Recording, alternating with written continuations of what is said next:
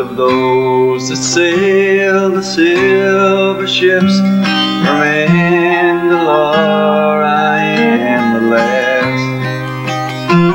And the deeds that rang our youthful dreams, the seams should go undone. Well, north for the shores of Valinor, our bells and crimson sails were made, and our captains were strong, and our lances long, and our liege the holy king. Well, the hills did turn from green to blue, and vanished as on the decks we watched. But every thought in that noble company was forward bound to the lifeless plains of Valinor, where reigns the dark and frozen one. And with tongues of fire and glorious eyes, we pledged our mission league.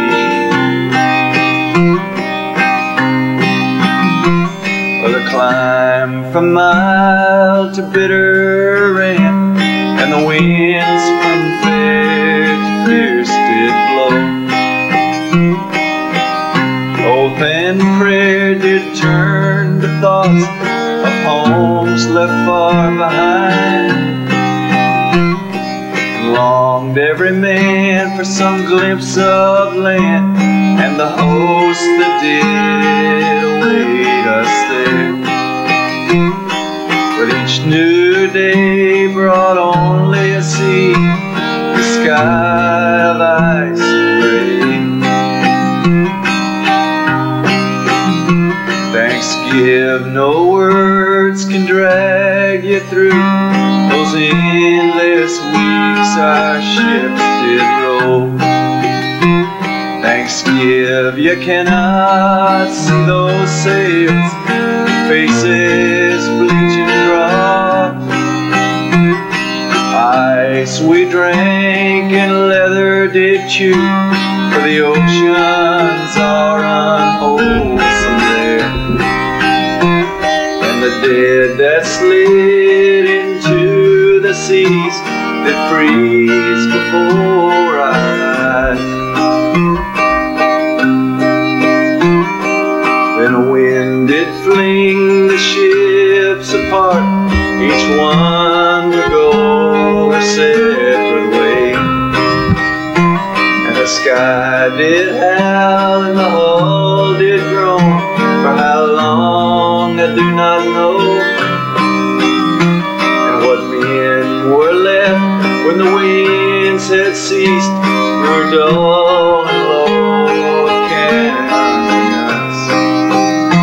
For a soldier denied his battle plain on a comrade's soonest turn. And so one by one we died alone, some by hunger, some by steel. And the bodies froze where they did fall, their souls unsanctified, until only another and I were left, then just before his flame did fail. We were shown ourselves brothers in arms to serve the holy king. Well, perhaps this shall reach Andilar, although I know not how it can. All once again he's hurled his wind upon the silver clouds.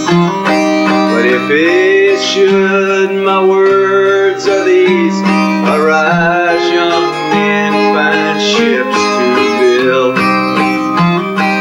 set them north for Valinor. friend.